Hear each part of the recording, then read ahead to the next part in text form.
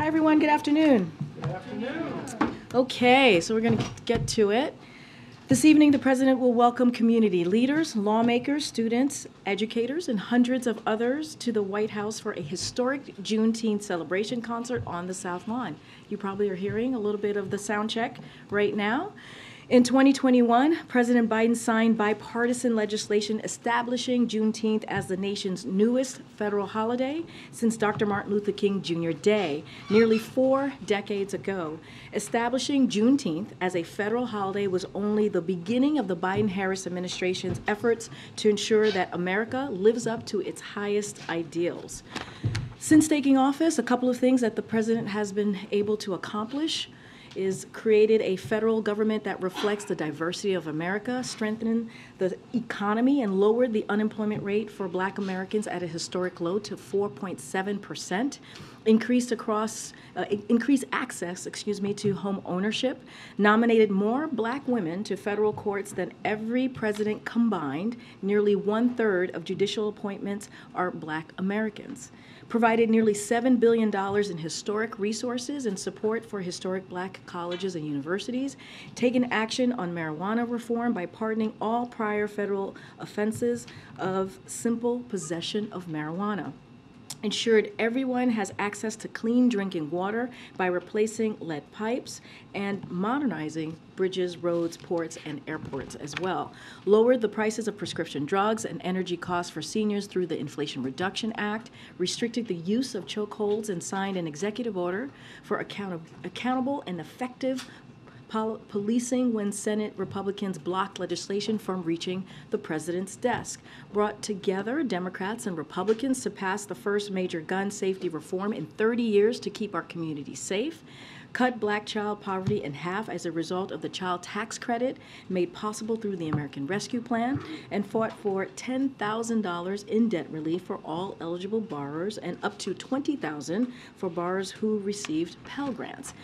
Now, as the president has said, it's not enough to just commemorate Juneteenth.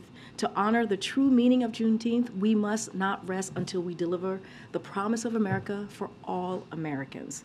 Lastly, I'd also note that the concert celebration takes place during the Black Music Month, where the president will uplift American art forms that sing to the soul of the American experience. Also today, we are announcing a new security assistance package to help meet Ukraine's security and defense needs. The package includes key capabilities such as Bradley infantry fighting vehicles, Stryker armored personnel carriers, artillery rounds, Stinger anti-aircraft systems, Javelin anti-armor system, ammunition to U.S.-provided HIMARS, and more than 22 million rounds of small arms ammunition to help Ukraine retake its sovereign territory. The package also contains additional munition for Ukraine's air defenses to help protect the Ukrainian people. This is the 40th drawdown of equipment from Department of Defense inventories using presidential drawdown authorities for Ukraine, and we appreciate the bipartisan support of Congress, which has made this aid possible. The United States will continue to stand with the people of Ukraine as they courageously defend their sovereignty, their democracy against Russia's aggression. Finally, today's CPI report showed continued progress in our fight against inflation. Annual inflation is now the lowest in more than 2 years and has fallen for 11 months from a peak of 9.1% just last June down to 4% last month. Wages rose over the last year, accounting for inflation. This is especially helping lower income workers who have seen their wages rise faster than others, helping them catch up after decades of widening wage gaps.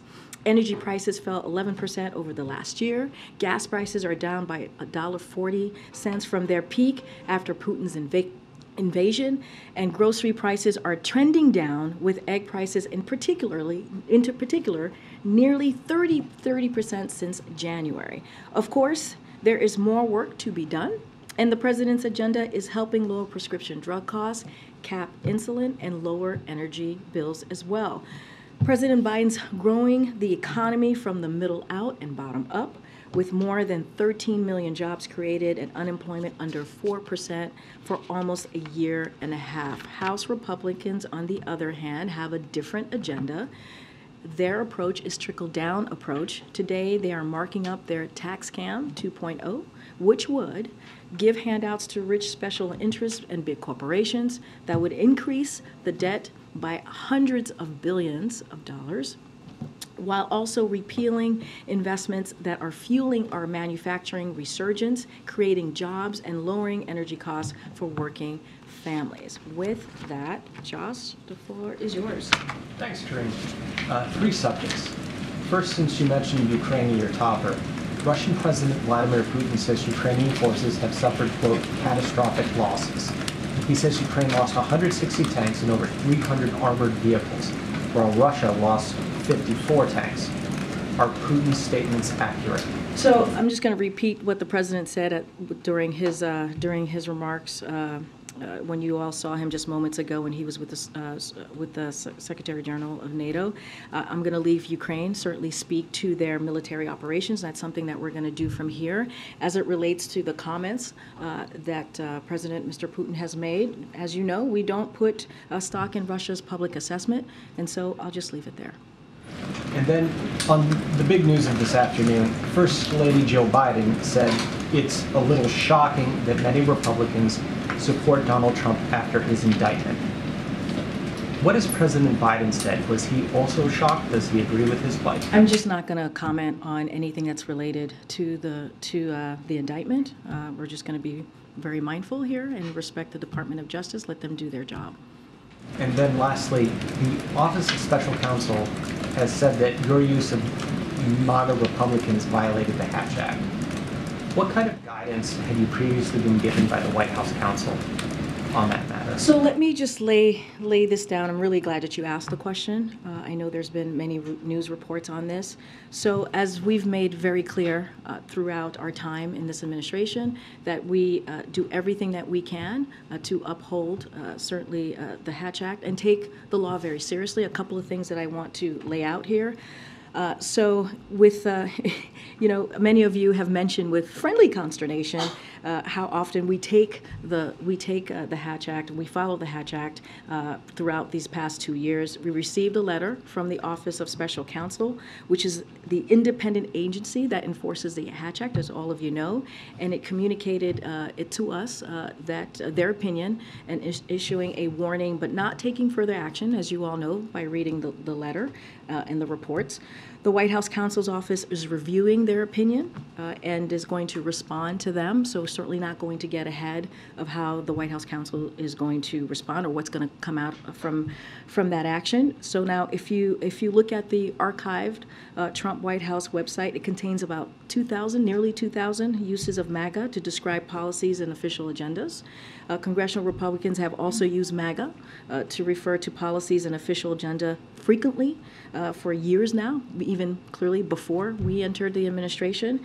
And what's more, I also want to note that the opinion that you see that was presented by OSC happened just last week, which is it occurred months after the briefing where I made those comments. So basically, it is retroactive, right? The actions were retroactive after I had made the comments. So look, when basically what we're seeing by me laying that out is that we did not know their opinion when we were able to use when we were given the green light to actually say the comments that I made. So just want to make that very clear. But again, look, it's going to be reviewed. That's what the White House counsel is going to do. They're going to have a dialogue, a routine dialogue with OSC, and so I'll just leave it there. Thanks, Karine. But it sounds like you disagree with the finding. Is that true? No, what I'm saying is that we got this letter last week, and it was retroactive, right? The letter was retroactive. The comments that I made was months prior, And so we didn't know that was the opinion months prior when it was said. So what I will say now is that the White House counsel is going to have a routine dialogue like many administrations have in the past with OSC, and certainly not going to get ahead of that. I'm going to let that process move forward. And just more broadly, since you cite the Hatch Act so often, what is your interpretation of it? What are your limitations? So look, what I know is as it relates to an ongoing election right now, right, we're talking about 2024, we just are very careful. We are very careful to respect the law, the rule of law. We're very respectful to not speak as a federal employee, to not speak about the election, about candidates in the election, about anything that's related. Anything that you all ask me about the campaign, I'm very often, if not almost every time, refer you to the campaign. As it relates to this specifically, I just laid out, if you look at the archives from the Trump White House website, it contains nearly 2,000 uses of MAGA to describe policies and official agendas, right? And congressional Republicans have used that word multiple times to describe their policies and official agenda as well. I'm not going to get into any back and forth about this. I'm going to let the White House counsel have their routine conversation with OSC and let them handle it. And then just one more on the Trump indictment, which I know you already spoke about, but you know, it's one thing to not answer questions about the charges and the actual pending case before the DOJ, but what about the substance of these documents? Can you at least share whether President Biden has been briefed on the substance in these documents? I will let my colleagues at the White House counsel deal with that. I'm just not going to speak to it from this podium. Thank you. Welcome to the briefing room. Thank you, Karine. Just a little bit of a clarification on the Trump indictment. You have been clear that you don't want to politicize the indictment, but the president's opponents have accused him of weaponizing the DOJ. So just to be clear, can you say categorically that President Biden was not involved or influenced at all any of the decisions into indicting President Biden? Not at all. He was not involved. The president has been very, very clear. The Department of Justice is independent. He wants to restore the independence of the Department of Justice, and that's what you've seen. That is why we have been very, very consistent. When it comes to criminal cases, we just do not comment. Has the president been briefed on any security concerns around the former president's court So appearance? I was asked this yesterday, so was my colleague from NSC. The Admiral was asked this question when he was at the podium, and he laid out, right, and I laid out, he normally gets an update from his national security team and also his intelligence team on a daily basis, and that's usually where he gets his update. I cannot speak beyond that. Any additional requests for security? Can't speak to anything beyond any request. All I can say is that we are prepared. One final question. Sure. Is the assessment of the White House that inflation has finally peaked? So look, I know that I know that CPI data came out today, as I just laid out this morning. Look.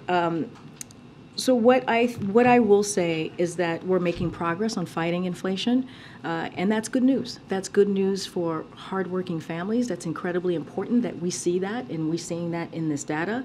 And I kind of said this at the top, but I'll reiterate it here. Annual inflation is at the lowest level that we have seen in more than 2 years. That's since March of 2021, and it has fallen for 11 months, and in less than half of what it was this past June, the June before this one, clearly.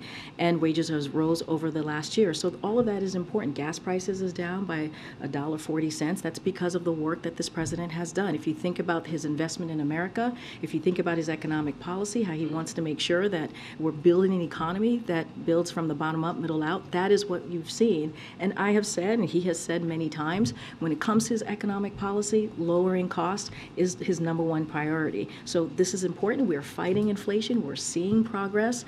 And this is going to be incredibly important for Americans across the country. So just to continue on inflation, I've got another one after that. One of the components of the inflation data showed that rent prices are still sticky. They're just not responding the way that you hoped that they had. It's starting to remind some people of the comment that inflation was going to be transitory. So for a long time, the expectation has been that housing prices and rental prices would come down, and they just haven't.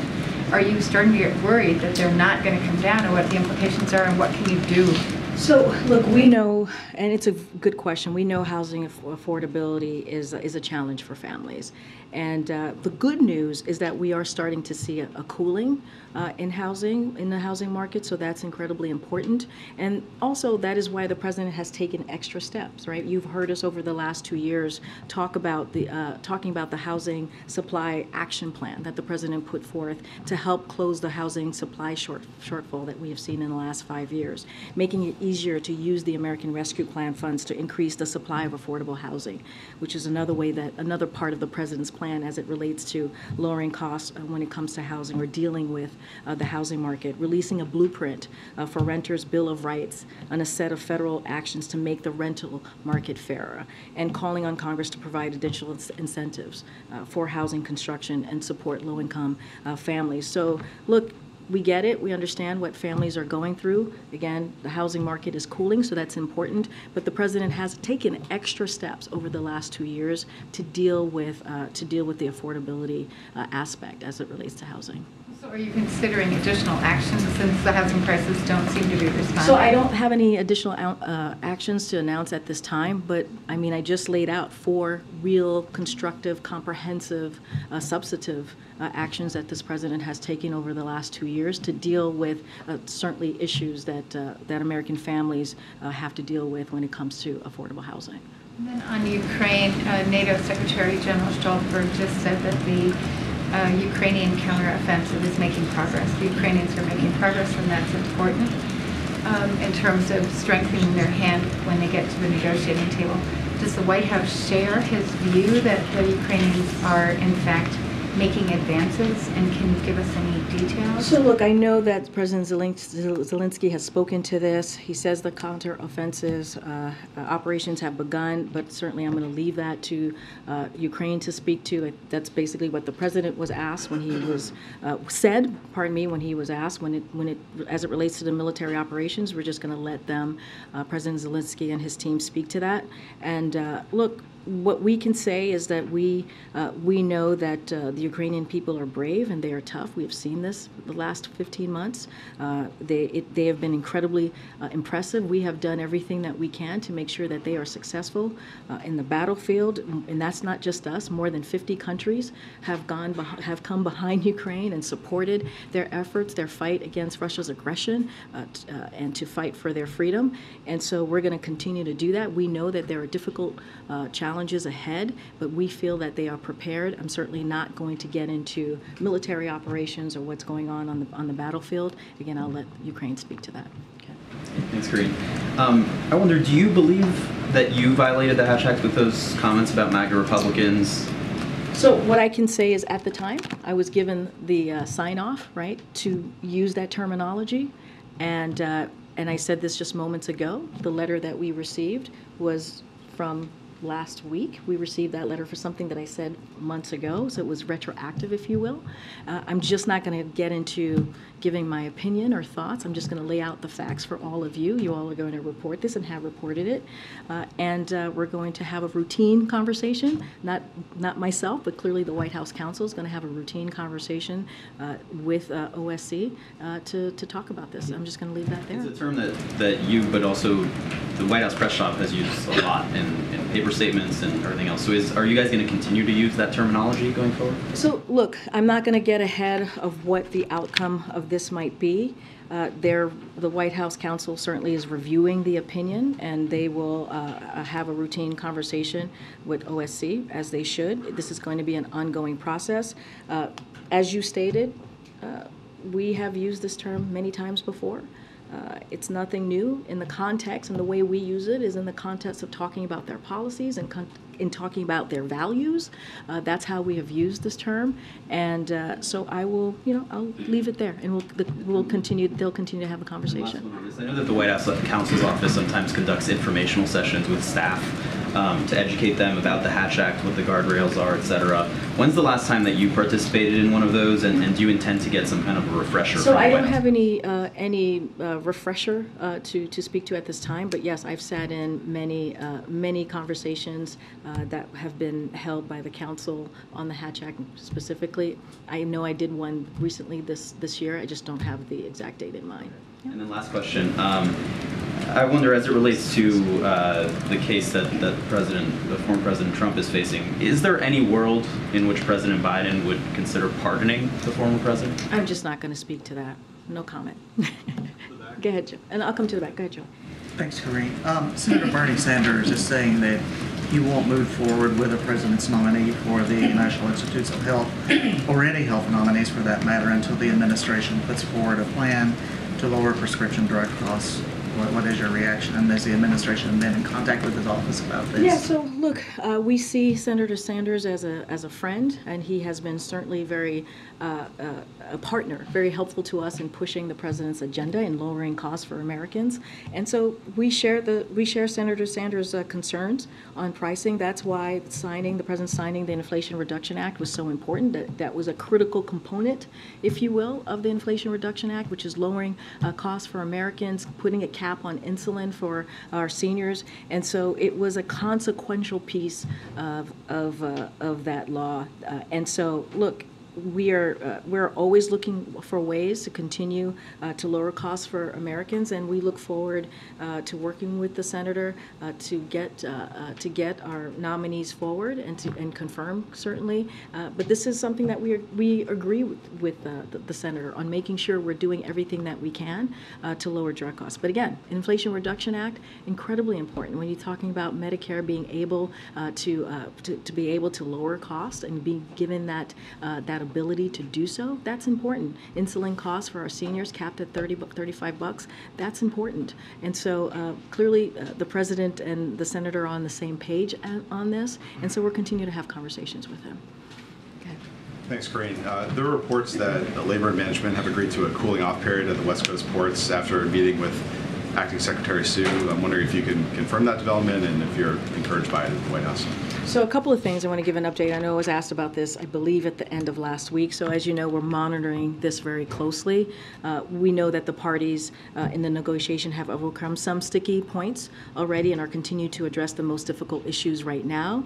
And so we're encouraging all parties to certainly to continue to work in good faith and do that certainly in a mutually beneficial resolution to ensure that workers get their fair benefits, quality of life, and wages that they deserve. That's why the acting secretary, Julie Sue, is currently on the West Coast meeting with all parties, encouraging them to reach a resolution. And so she has invaluable expertise working closely with these parties as the former California Secretary of Labor and as Department of Secretary of Labor. Certainly I'm not going to get ahead of conversations and where they are currently, but we're going to continue to in good faith, for parties to stay at the table and have the conversation so that the workers can certainly get fair benefits and a better outcome.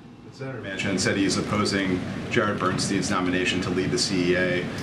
Do you have a response to that, and is the White House concerned that would endanger his chances of confirmation? So I can't say it better than nearly every living economist who led the CEA under Republican administration, and this is the quote. Dr. Bernstein has been a respected voice in economic policy circles for decades. He has established a reputation for producing informative, data-driven analysis and developing creative policy ideas, end quote. So we look forward for Jared's swift confirmation. And this is coming from Republican administrations, the quote that I just laid out. And so we are going to continue to work to get Jared confirmed. Yeah, thanks, Karine. So we have 4% inflation on CPI inflation overall. That's on top of the other inflation increases that we've seen for the past 26 months or so. There's been no overall price reductions. What's the president's plan to reduce prices for all Americans, not just a certain category of people that fit certain criteria? I think everything that the president has done, all of his economic policies, and you think about these historic legislation, that's for all Americans. That's to make sure that we continue to lower costs, whether it's healthcare, whether it's energy, whether it's not just that, but also creating good-paying jobs That's to make sure that we build an economy that doesn't leave anybody behind. That's why when we say from the bottom up, middle out, that's not trickle down. That's not a trickle-down approach that we have seen for many decades. That's a different approach so that we do include all Americans. We include hardworking, working families that, again, have been left behind. And so the president is a president for people living in red states and blue states, for all Americans. He has said that. He has been very, very clear about that. He knows what he is supposed to do and how he is supposed to lead this country, and that's what he's been doing. But since the president took office, real wages are down 3.4%. Inflation is up. So how does that not amount to a tax on people making less than $400? I just laid out when your colleagues asked me about inflation. I just said one thing is that we're making progress. We are fighting inflation. If you look at the last 11 months, it has fallen. It has fallen and is less than half of what it was this past June, the June clearly before this month. And so that is important. We're seeing progress. We're seeing the cost. We're seeing lowering costs. I just talked about eggs, how much it fell, and over an additional 13%. That's important for everyday Americans.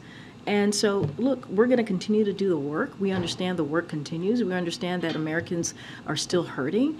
But the president has always put lowering costs at the center, at the top, I should say, when it comes to his economic policy. And that's what you're going to continue to see. Go ahead, Sebastian. Thank you. One on NATO. Sweden yesterday said it was going to extradite a guy that Turkey wants. He's got links to the PKK. He's done other things.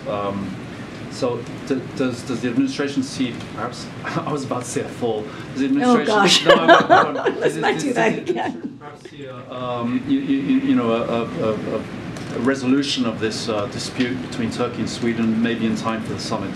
So a couple of things. So Sweden has fulfilled its commitments they made under the trilateral memorandum of agreement, agreed with Finland and Turkey on the margins of the NATO summit, and they did that in Madrid just this past year, or last year.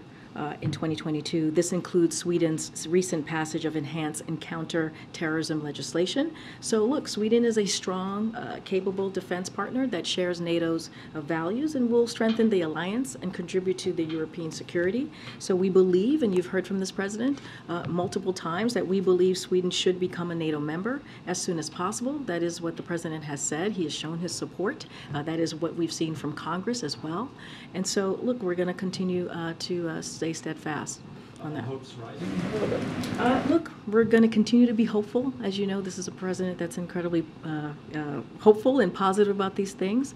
And so we believe that, again, they are strong, capable defense partner that share the values of the NATO alliance. And so I think that's important. And a very quick Trump one, if I might, not a legal one, anything like that.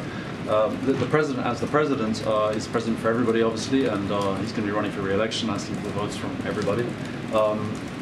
You've got somebody who is leading a movement which is almost based on saying that every single thing that is happening now in this administration is illegal and, literally, I mean, they say communists are taking over the country, etc. I mean, you could make a long list of things they're saying, very extreme things. So what is the president's message to all of those people who are actually Americans and, he would like to vote for him, presumably, and are being, there's surely a messaging war. What's his message? Well, I just took a couple of questions from your colleagues about the Hatch Act in 2024.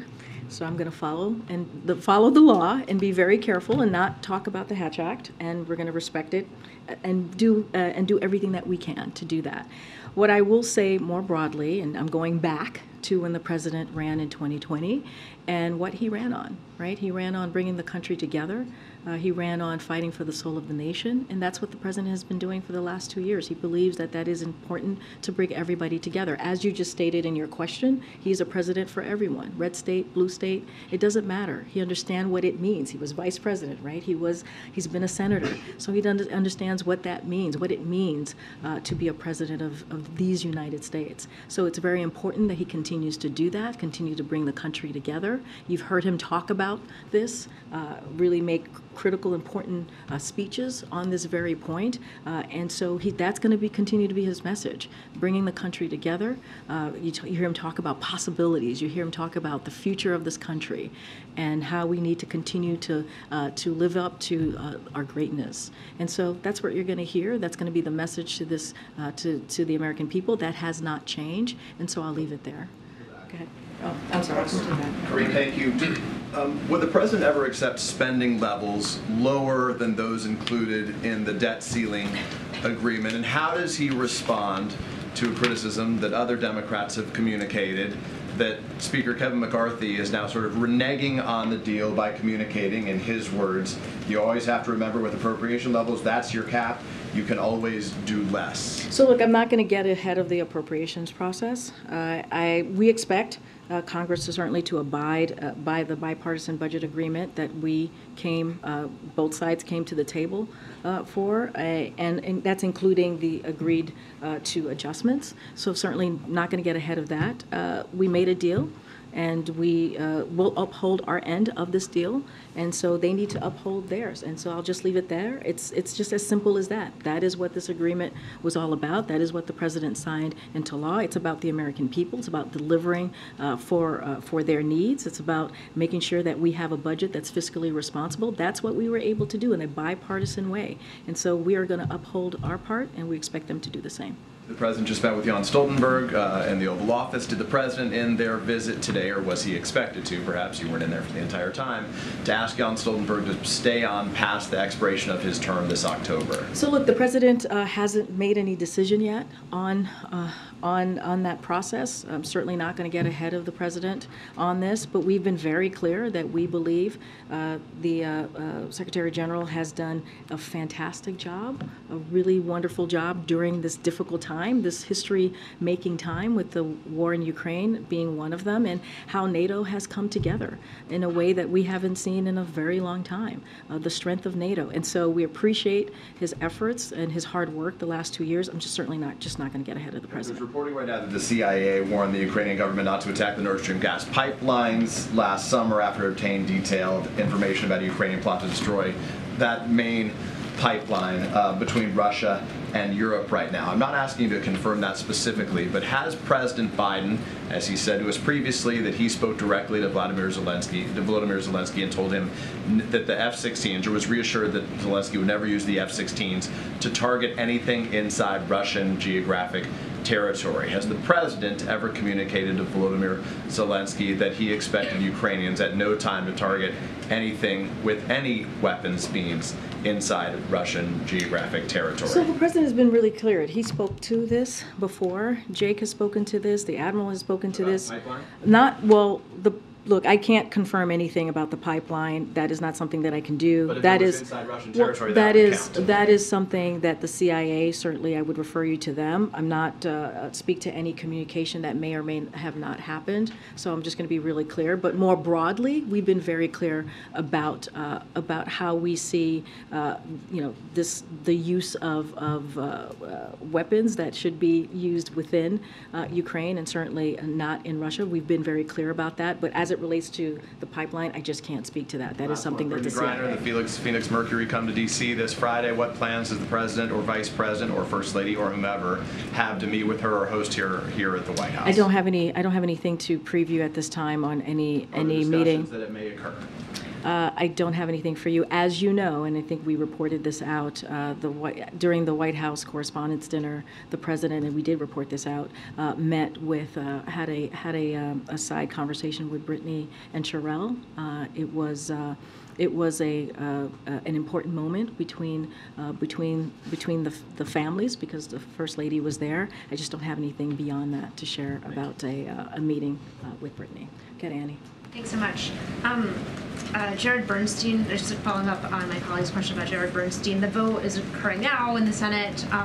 Just curious, if the Vice President was on standby to break a potential tie in that vote, and also if you could just sort of speak more broadly, given the kind of things that economists have said about him, why you think it's such a nail biter right now. You would have to speak to the respective senators on that. I can't speak for them. And why that is, we know that Jared, and I mentioned this yesterday, he has worked for this president certainly for the last 2 years. He has worked for the president when he was vice president. He is well respected amongst economists, amongst this president, and we're going to continue to do everything that we can to make sure he gets confirmed. He's been to this briefing room many times before, so you know how well versed he is in the economy as an economist. I just don't have anything to share on why senators, or decision of how they're going to move forward. That's for them to speak to. I just have Harris, whether she was on standby. I actually don't know her schedule for today, so I can't speak to that. I would refer you to her office. On the inflation numbers, the Fed has long set a goal of 2% inflation as where they would like to see the economy working. And I'm curious, there's been debate about whether that's a reasonable goal and whether that's the right place for inflation to end up. Can you say where you believe the White House thinks inflation should be? Like, what is the percentage that the White House sees a healthy economy? So I'm not going. I know you mentioned the Fed. Going to be very careful. Not going to comment on any monetary policies that the Fed makes. They are an independent agency, so we are incredibly mindful of that, and we are incredibly respectful of that. As far as inflation and where it needs to be, I'm just not. That's something that certainly the economists can speak to. I'm just not going to speak to that from here at this time. Thanks, Karine. Just want to clarify your answer on the Hatch Act. So until the White House counsel's office makes its opinion, should we expect not to hear you use MAGA from the podium? I've been very clear. I don't have anything to add. You had said that you're waiting for them to make their opinion, so I just wanted to know in the interim. I've answered that question. Okay.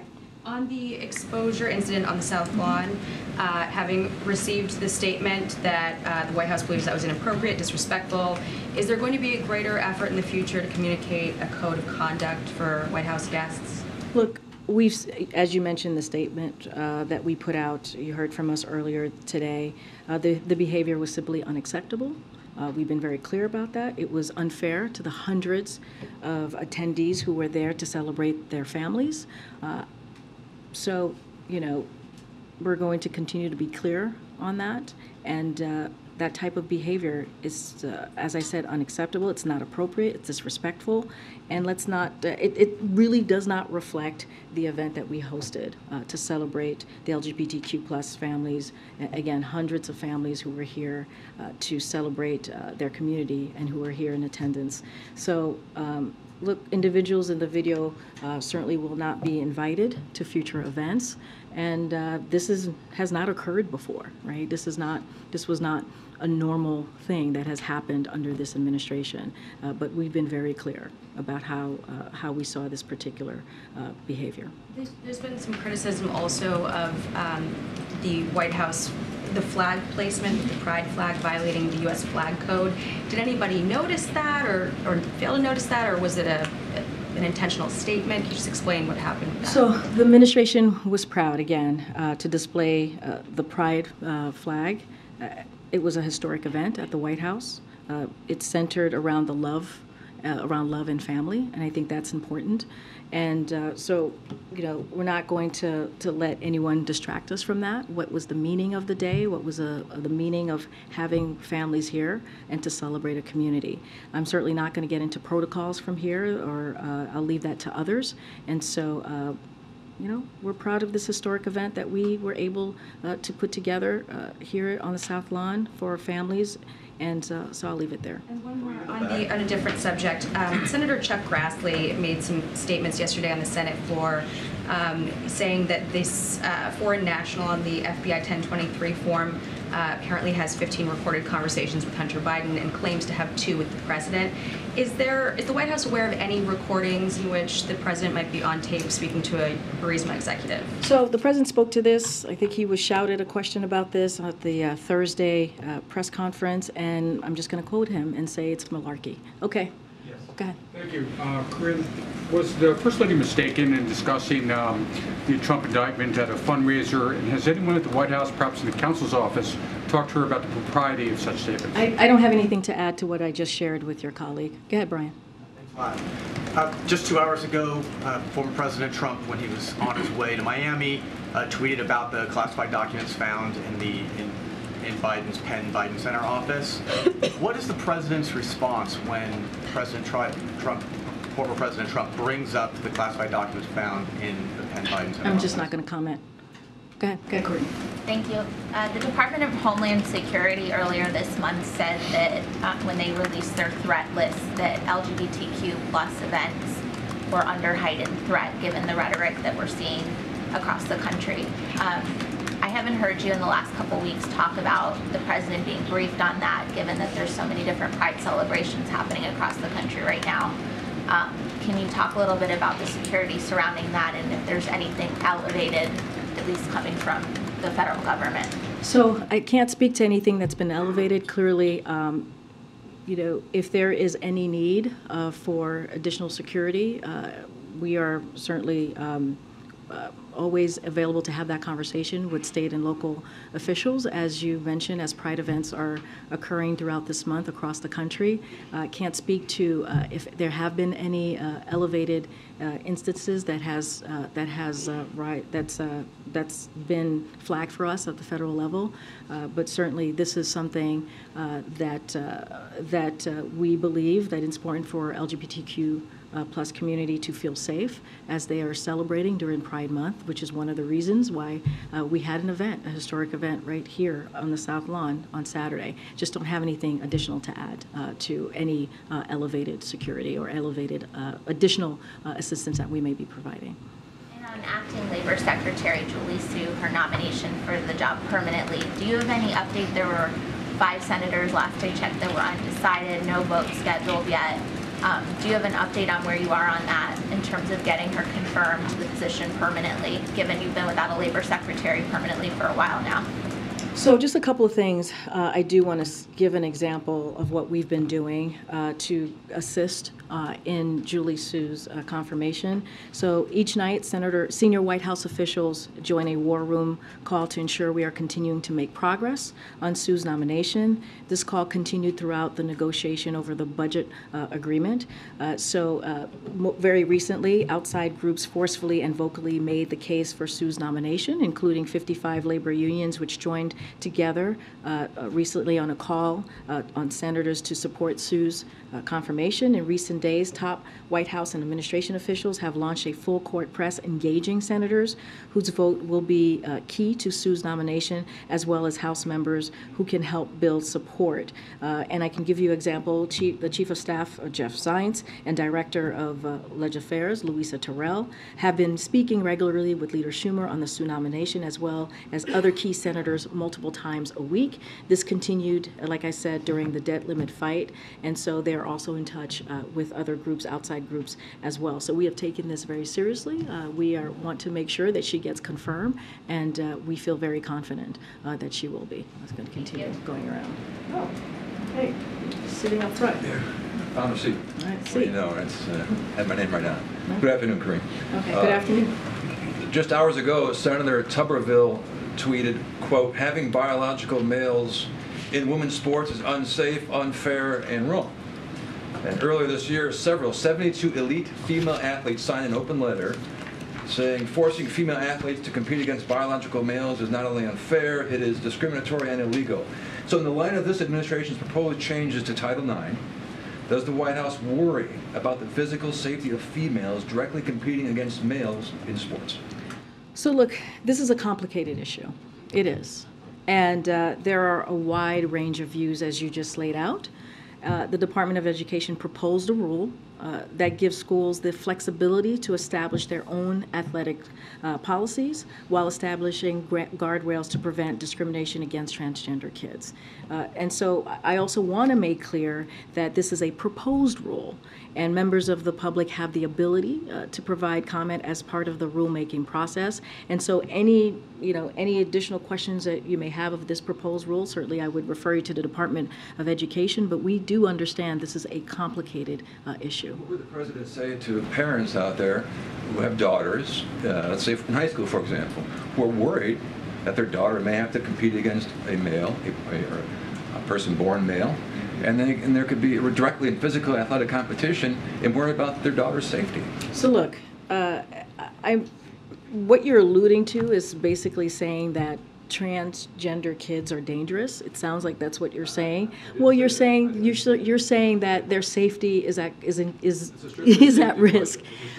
Yeah, but you're laying out a broad example or explanation of what could potentially happen. A broad example explanation. That is dangerous. That is a dangerous thing to say. That essentially transgender kids we're talking about are dangerous. And so that's something that I have to call out, and that is irresponsible.